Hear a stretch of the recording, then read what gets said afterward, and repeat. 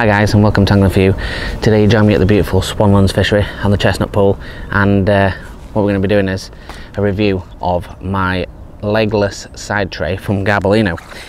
They come in two different variants, well, they come in a few different variants to be fair in the legless, but the main two big ones, there's the hooded and the non-hooded. I've got the hooded today, about £120. I got mine in with a deal with the box, but the retail about £120. If you want it without, I think it's around £110, and then for about 80 quid you can get the slim one, which at some point we may do, and there's also a corner one as well that you can get.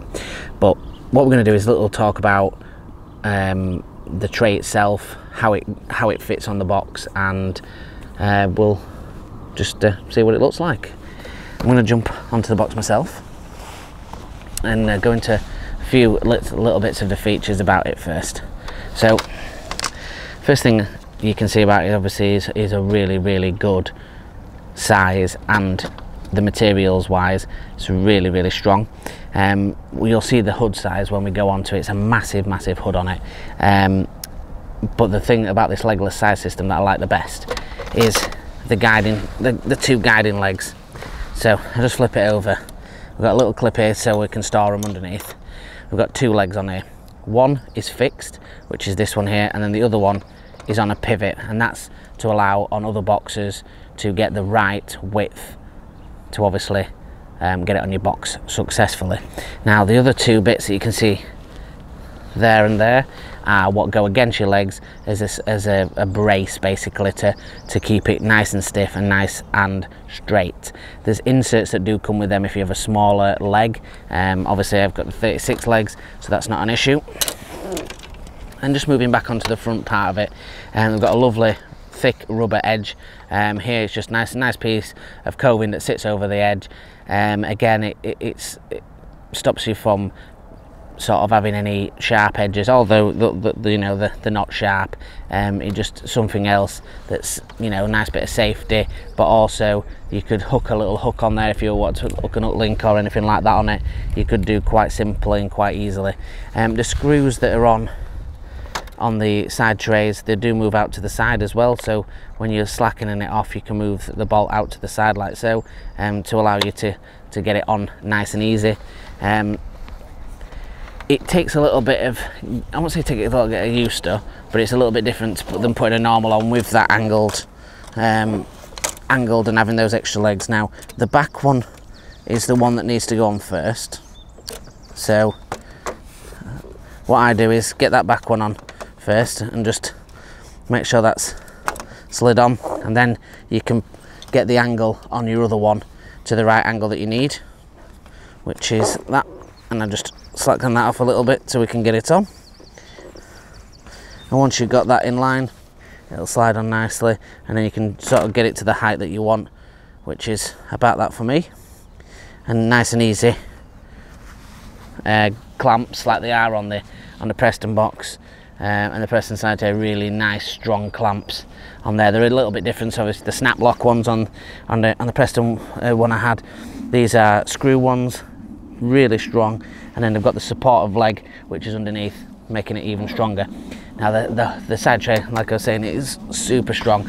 I probably could sit on it, I'm not going to, but the hood itself is massive. I mean, look at that bad boy. That is, it's a big old hood, is that, and you can see it's going to cover anything that you want. And the thing that I do like about this is it's a little thinner material. Now I really loved the Preston Ventilite side tray with a hood. I love that. This is obviously a little bit bigger side tray, which is not massively important to me.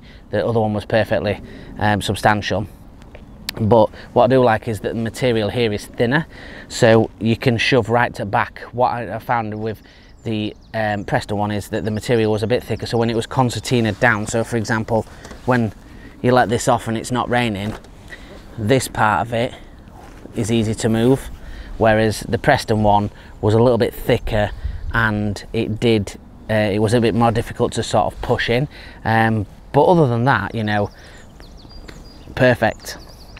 This itself I reckon is going to fit well. What we'll do, we'll get a couple of bait trays and we'll put them on, but I reckon it's going to fit at least 3, maybe 4 across there, and again across the back, and probably even more half tubs behind that. But we'll get a few bait tubs and we'll have a look at that and see. But a really strong system, and you know, yeah, it's just over 100 quid. Like I said, this one's 120 at the moment. If you look around, you can get deals on it and things like that, but it really is worth it. It's worth it to have a good side tray, and well worth investing your money in one.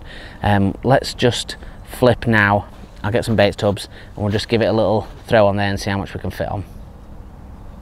Right guys, so I've got a few bait tubs, and what we'll do is just stick a few on, just a few in variation of different sizes. So we've got a superior, medium accessory, we've got a large accessory case that shoves there to the back, we've got another medium one, and then bait tub wise, just standard bait tubs.